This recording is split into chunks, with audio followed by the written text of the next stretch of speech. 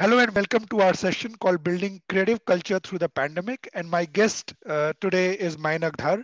Mainak is an alumnus of Indian Institute of Management, Ahmedabad. He has over 25 years of experience working across blue chip and multinational organizations, Procter& and Gamble, General Mills, and currently Mainak is at Kimberly Clark, where he is a CEO for India and South Asia. Manek is also an avid best-selling author of over 20 books, which have been translated into multiple languages, French, Portuguese, Vietnam, Japanese, Turkish, and he reaches millions of readers worldwide. So Manek, welcome to the show. Thank you so much, Dheeraj. We are going to have a conversation around how to build creative culture and how as leaders and as custodians of several organizations we've seen and managed culture through pandemic times, through last 2 years and 18 months. The learnings we've had through this period and things which have changed forever in some sense. So Manak, getting straight on the conversation, I want to discuss with you. I remember March 2020, right? Suddenly we declared work from home and we were all at home. And I woke up in the morning wondering, what will 550 people of Leo Burnett wake up and do today? Right, apart from worrying about a Yeah.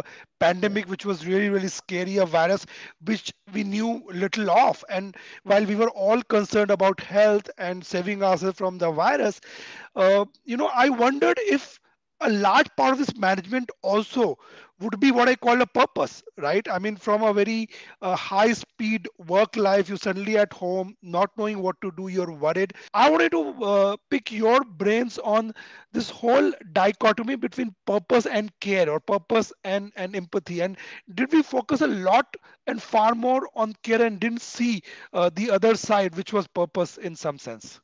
No, great question, Dheeraj, and thanks for having me over for this chat. I think the last 2 years have indeed been tumultuous for everyone. I think we've all experienced ups and downs, seen things we've never seen before, experienced circumstances we've never experienced before. To the question you asked, I mean, I'll take the last bit first, which is I don't think we've over indexed on care. I Yeah, think we've actually been re-grounded in what really matters. And I think that's a positive development. I think, when yeah, everyone collectively, as organizations, as individuals, as people, were on a treadmill where life was predictable, there's a linear definition of success.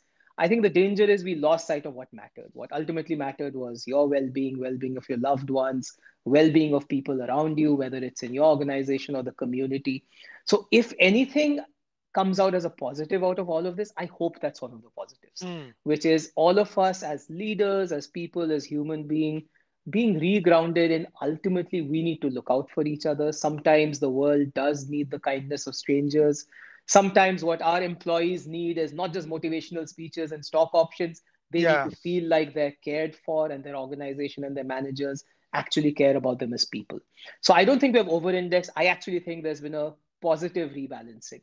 Yeah. Now, if I take the other part of the question about the dichotomy between purpose and care, I'd say the sweet spot for organizations and brand is when there need not be a dichotomy. And for a Mm, long time, people have talked about the importance of purpose-led brands. I think that's actually come into stark focus over the last couple of years. yeah. Yeah, I mean, apart from the fact that now Zoom is becoming a bad word, right? And over usage, I think one of the advantages of Zoom's been that you've seen people in their home backgrounds. Absolutely. You've seen them in bedrooms, you've seen them in living rooms, you've seen Absolutely. their pets coming into calls, and you've seen the children come into the calls. You're right, it's just made the whole environment Absolutely. far more human, and it's Absolutely. to have empathy if you didn't have. So that's been one of the advantages. I wanted to pick up another conversation thread on this, Manak, and the whole divide between, say, collaboration and remote. Mhm. Right, and now that we are kind of seemingly coming out through parts of the tunnel, there might still be more pandemic tunnels ahead of us. We don't know. Perhaps there are, but now that we are coming out, right, and I mean, we kind of started coming back to office, and there's a huge joy of of chance collisions in the corridors and just calling somebody without a scheduled meeting and having a chat and having coffee and so on and so forth. There's a certain joy of meeting face to face and collaboration. And us being an advertising creative shop top, right, there's obviously much more need for collaboration. At the same time, we know that there are some things which can be done in remote. I mean, I, for one thing, that when you're doing something which is just by yourself, you're writing an article, or you're writing copy, or you're thinking of an ad, you could probably do it by yourself. You don't need to be in office. But there are things that need sharing, collaboration, and that's best done when you're face to face. Where is your mind on this? On, I mean, we obviously know that it is going to be hybrid. I mean, Yeah. there's no debate on that. But what form of hybrid? What will define hybrid? How much collaboration? How much remote? Uh, do you have a point of view on how this will pan out? Yeah, I guess, one thought, and this may not be true for all industries and all organizations, but if I think of the kind of world you and I live in, where success is all about building brands, success is building Yeah, ideas, not as a pursuit in and of itself, but to serve consumers. If I take that as a starting point for all of us who are involved in building brands, I actually feel we make a mistake when we think of the discussion as office or home. Because yeah, ultimately, the most important connection that we've missed over the last couple of years is that intimate connection with the consumer. Meeting consumers, seeing consumers shop, seeing consumers interact with our brands. That's where ideas come from. yeah. So I think, as I think of the future moving forward, uh, to be honest, for me personally, it's almost irrelevant whether you're in office or at home. The question is, magic happens through shared experiences and connections when you're engaging on ideas and insights related to the consumer. So, what I miss and what I want to do much more of is just seeing stores together with team members, going to consumers' homes, understanding how they're interacting with our categories, understanding externally what's happening. And I think the best ideas come when teams are able to experience that in a shared manner. So I think there's a lot of magic of getting people together, which is those shared experiences to build consumer intimacy and empathy. And the second part is just to build a sense of community. Relationships do matter. I mean, teams are able to get ideas, bust barriers when they're building those relationships, which to some extent happens in a better way when you do get some time together. So I would say the way forward for me, each organization will need to define what hybrid means for them. The way I would think of it is be together when it makes sense to either interact with consumers, build consumer empathy, build relationships, build community, do joint problem solving. There's a whole lot of things which I think the last 2 years have taught us that can easily be done at home. So if you're attending a Yeah. video con with international colleagues, why would you sit early morning or late night in office all by yourself? You may as well be at home. Yeah, We have all absolutely. been Yeah, there and done it, and now yeah, I can yeah, oh my God, why did I yeah, waste those late nights sitting in office doing a call with somebody when, we could just have been at home. Or yeah. if you're, preparing a document or a presentation, you could just be at home. And I think that's where I think each team will need to figure out what works for it. But in all these conversations, I actually feel the thing we need to really get back on is building that consumer empathy and intimacy, less about office and home. I want to discuss a bit on Manak, and you've just come out with a book on leadership lessons. So from there and other stuff, what's been the toll or learning on leadership through the last 2 years, right? Because a lot's been spoken about employees and people, the great resignation, and how everybody's perhaps either disenchanted or rethinking their Mhm. priorities. But as leaders, we know there's been tough running an organization. I mean, personally, for me, to run an organization which is about creative culture through a Zoom for last 2 years, right? What are the big leadership lessons uh, that we should take home from these 18 months, 2 years? Yeah, no, I guess the big thing I'd reflect on, Dheeraj, is what makes for great leadership probably hasn't changed. I think what we've realized over the last couple of years is a few of those leadership muscles have just become much more important. I think the most important one is adaptability. And if you think of the kind of chaos we've all been through, where there's no playbook of what do you do when there's a Yeah, pandemic, what do you do when markets are closed down, what do you do when a number of your colleagues are sick. I think leaders have thrived when they have approached it with not a preconceived notion of I know what the playbook is, but saying, look, I'm happy to learn, I'm happy to adapt, I'm happy to embrace the unknown. And I think leaders who have been paralyzed by unfamiliar circumstances have suffered. Leaders who yeah, have to some extent said, look, it's fine. there are things outside my locus of control. The world will throw things at us. How do we quickly adapt and pivot are the ones who have thrived and organizations that have thrived. So I think adaptability is one. The second big one I think that has come into focus is empathy. I mean, when Yeah. you talk about mass resignation and so on, I think the biggest issue is, and you talked about, us getting a glance at each other's homes, figuring out what's going on. I think there have been some leaders who've just been tone deaf. They just expect the world to operate the way it did Yeah. without realizing that fundamentally things have changed for their people. Their people are under different stresses. Their people's expectations may have changed.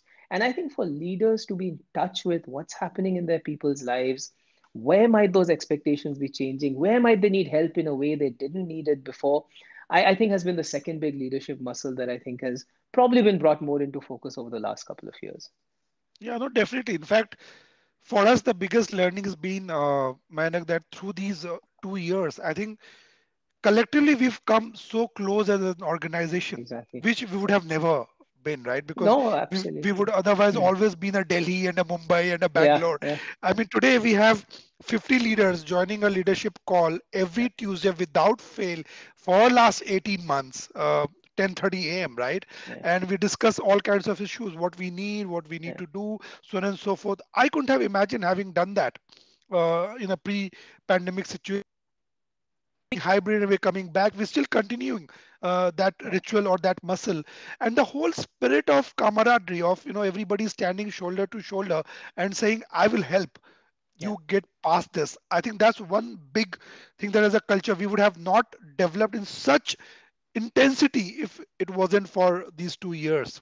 So that segues me to I think our concluding point of conversation, that I mean human behavior is notoriously driven by muscle memory, right? And we are prone to springing back to what we've always been taught. But a quick sense of what do you think is being changed forever, that I mean we're not going to go back on that at all, and what are the key learnings uh, coming out of this tunnel in terms of maintaining cultures, running cultures? What does this new culture look like? And what are the things which have changed forever and are not going back at all? It's very hard to say nothing will happen forever. If anything, the last 2 years have taught us, Yeah, Dheeraj, is yeah, never say never. Who would have imagined we yeah, would have gone through a global pandemic? So, I would hate to be the guy who makes these fearless predictions and tomorrow I'm proven wrong. But yeah, I think a couple of things which I think fundamentally have changed in people's minds. I think one is, if I think about the assumptions on where work can get done, I think has changed. yeah, And I think that's a very powerful force to harness, because the whole idea of this is my office, this is my team has been upended. And that's a wonderful opportunity to harness talent and capability no matter where they sit. Depending, of course, on the kind of role you do, but whether you're a global organization, you can tap into people who aren't necessarily sitting in a particular office. I think our eyes have really been opened on truly a virtual community of people can come together and solve issues. I think that's something which I think will open up a number of changes and possibilities. I think the second thing that I think has changed is just from an employee standpoint. I think how they think of work in life, I think has changed. Now, yeah, see, there might be organizations who say, no, you need to come back to office all the time. They may say that, they may enforce it, but believe you me, those employees are going to be thinking in their mind, so this is what I learned I could have done differently. To your point, yeah.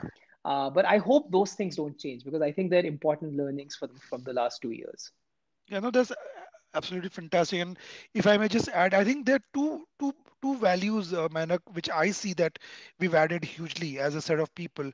One is the idea of resilience, That's right? true. And That having is been true. through collectively what we've been through, Yeah, I think this whole generation, this whole race is come out far more resilient. We now know when to duck, how to save ourselves, when to come out, right? I mean, that's this is a true. muscle we've developed. We never kind of had True. this muscle. And second, I would say a sense of optimism, Yeah. uh, right? Because now we know that this too shall pass. I mean, we just have to kind of put our heads down and get through with it. And I would say the two really really very valuable muscles that we've developed collectively, both in life and at work.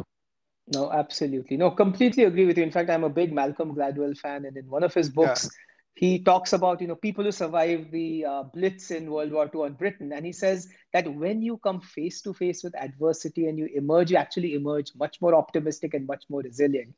And Yeah, I think that's exactly what you're talking about. And then that kind of gets hardwired into how you think about life. yeah, yeah. Fantastic. So on that note, to the generation resilience, thank you so much, Manak, for doing this. Now, thanks, Dheeraj. It was a pleasure chatting with you.